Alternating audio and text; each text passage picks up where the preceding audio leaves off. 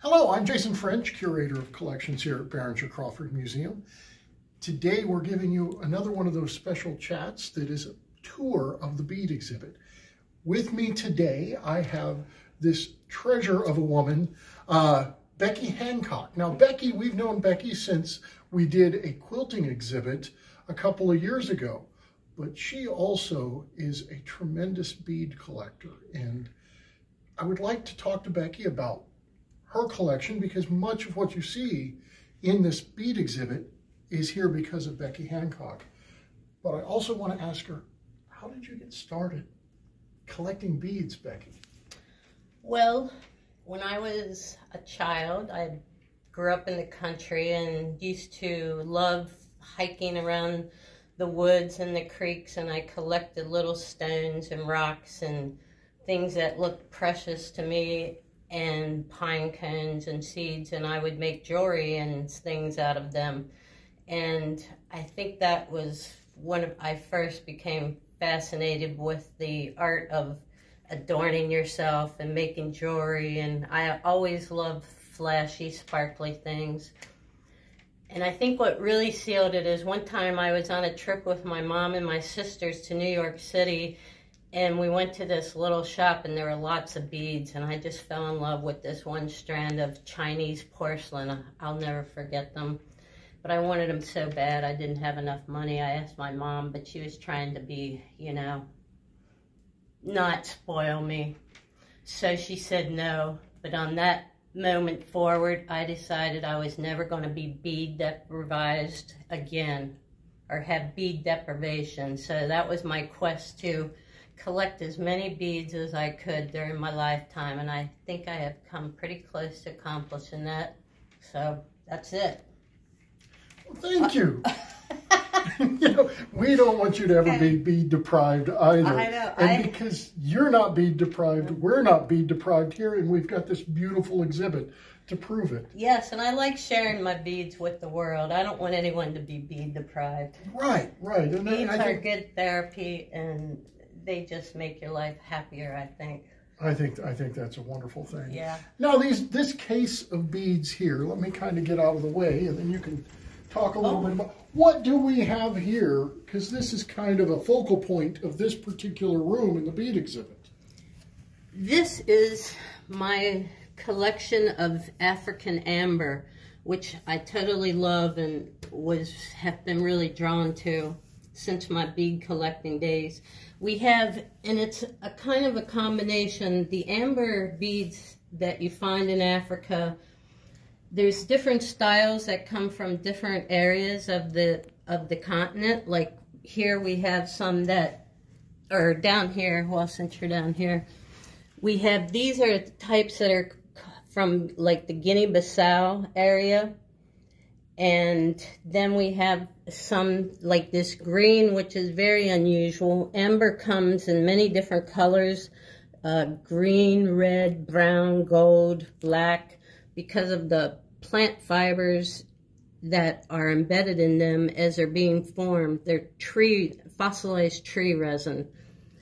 And so, okay, so these, and then these little diamonds are like little top-looking ones, which are some of my favorites. Those are from Ethiopia. And then these diamond-shaped ones are from Mauritania, used a lot by the Berbers tribe and some of the more nomadic tribes. They like to sew them on their headdresses, and they wear a lot of their amber because it's their wealth. And so when they're out trading, they can use that as trade for goods or supplies. And down here we have, these are also Ethiopian, the drum style. They seem to be predominantly from the Ethiopia area. And then we have some red amber, and this, there's kind of a cherry amber and black piece. That's kind of a combination. I used to buy my amber a lot from an African trader named Baba Kamara. And I used to go to Africa and collect things and bring them back. And Baba was like the best amber collector I ever knew. He would travel all over Africa, northern Africa, and trade with all the nomadic tribes. And I went to his courtyard, and he had all these beads laid out all over, all these amber, and he would sort through them, and then he would like match them and put them all together and graduate them and make them just look beautiful. And then he would go and travel and sell them. So he was awesome, but he has passed on since. That's why I'm giving a little tribute to Baba, because he was a great bead collector as well. Now, Becky, in this case, we've got a lot of beads from Africa. We're kind of in the African room here. And these beads here are pretty special. What can you tell us about them? These beads are indeed special, Jason. They are Kifa beads, and they're from Mauritania. And they are no longer made in this traditional method that you see here. But it's a method that was created about 1,000 years ago.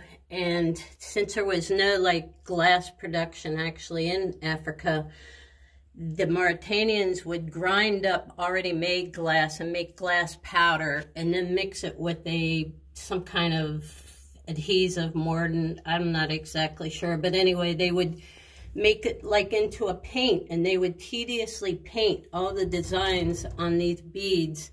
And then they would fire them in a little wood fire kiln type thing that they would make by digging a hole in the ground and using wood fire, and then kind of put them up on a grill type thing and fire them. And so they're very tedious, and they were very expensive and mostly worn by royalty or like the chiefs or the higher echelon of the society there. But they're really beautiful, and nowadays they are being reproduced in other ways. But these are the old traditionally made ones.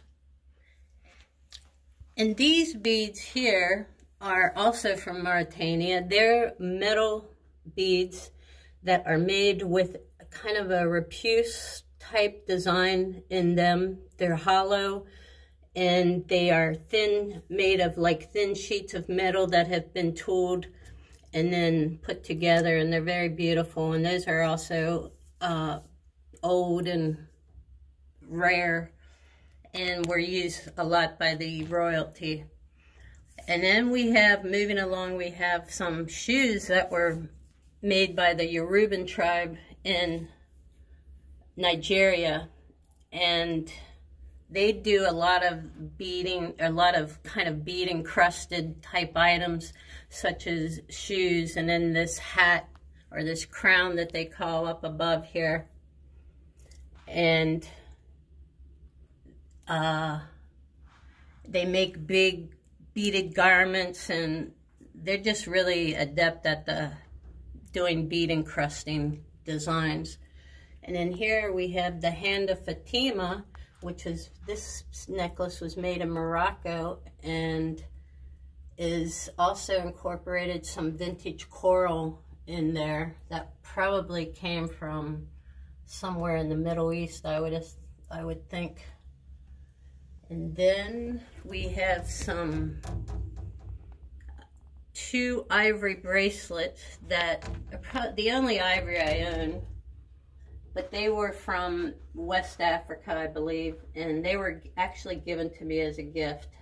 And then the necklaces above those in the background there, the big pendant is a tiger claw from Morocco, I believe. And then there's ostrich egg shell beads, which are made from ostrich eggs, and that's really a really cool process. The way they make this, they take the shells and make them into little chips, and then they drill holes in them and string them onto a string, and then roll them over a grinding stone until they all get to be the same circumference.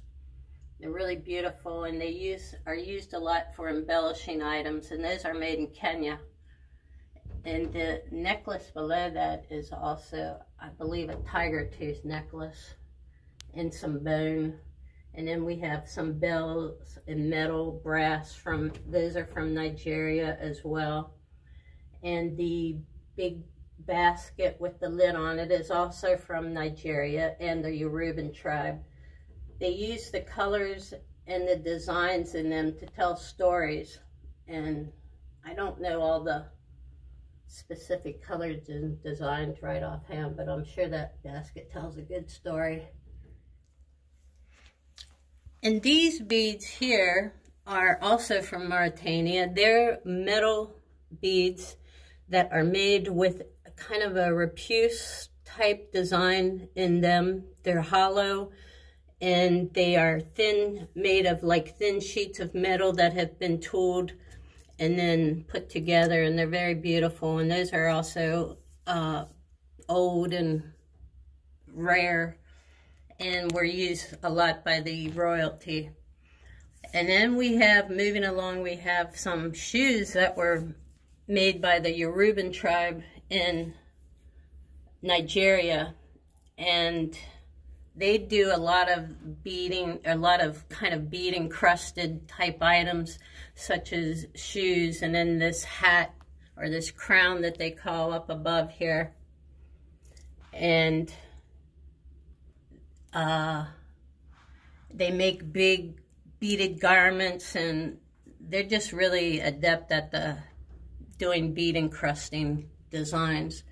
And then here we have the Hand of Fatima, which is, this necklace was made in Morocco and is also incorporated some vintage coral in there that probably came from somewhere in the Middle East, I would think. And then we have two ivory bracelets that are the only ivory I own, but they were from West Africa, I believe, and they were actually given to me as a gift. And then the necklaces above those in the background there, the big pendant is a tiger claw from Morocco, I believe. And then there's ostrich egg shell beads, which are made from ostrich eggs, and that's really a really cool process. The way they make those, they take the shells and make them into little chips, and then they drill holes in them and string them onto a string, and then roll them over a grinding stone until they all get to be the same circumference. They're really beautiful, and they are used a lot for embellishing items, and those are made in Kenya. And the necklace below that is also, I believe, a tiger tooth necklace and some bone. And then we have some bells and metal brass those are from Nigeria as well. And the big basket with the lid on it is also from Nigeria and the Yoruban tribe. They use the colors and the designs in them to tell stories. And I don't know all the specific colors and designs right offhand, but I'm sure that basket tells a good story. And at the top here, we have another beaded crown from the Yoruban tribe in Nigeria. They were often worn by the royalty in the higher echelon of the tribe. Then we have 3 samples of different styles of brass work that were done some of them are done in Nigeria, and a lot of the brass work is also done in Ghana. So we have those 2 areas, those 2 countries that are doing a lot of brass work. And then this necklace down here is a big bone necklace, and this was definitely a chief's necklace. They like to wear the big beads for the status, and they wanted to just let their people know that they were awesome and they could handle anything coming their way, so they like to just make big bead statements. That's what we call a statement bead or a statement necklace. So, and these are ostrich bone beads that are from Nigeria, I believe. but I'm not exactly sure where they were made. I have to honestly tell you that. Then we have these big brass balls that are from Nigeria. And I love big beads, so I try to collect a lot of big beads. And that's some of the ones that I have. And then, let me see. Oh, yeah, this is a beautiful sample of an Ethiopian milk jar or jug that is made from a gourd and then has leather strapping that's covered with cowrie shells, which are a very widely used embellishment in Africa. They're found on the west coast, on the, the coastal areas, mostly west coast, I'd say, but I guess the other coast too. But originally the cowrie shells were used as money, but then when the British colonizers came, they made them stop using them for money, and because they wanted to introduce their own currency. But so then the cowrie shells became very popular in embellishments and as a kind of a embellishment that would give them protection as well. So, and then we have the these are some of the gold, or no, those are brass. Those are brass from Nigeria. Then we have some big agate beads. These are big agates from Mali, West Africa. And we have some bone beads in the background there. Those two white strands are from Kenya. They're batik bones from Kenya, which are very popular. And then we have, going back to the seeds, those are tagwa nut seeds from the tagwa palm in the coastal areas of Africa, very popular. They also come from Ecuador. They're very popular down there, but these are African tagwa nuts.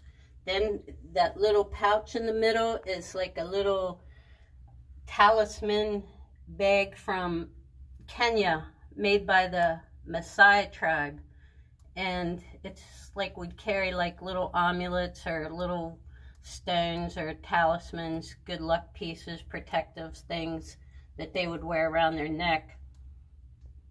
And we have another beaded crown from the Yoruban tribe there in Nigeria.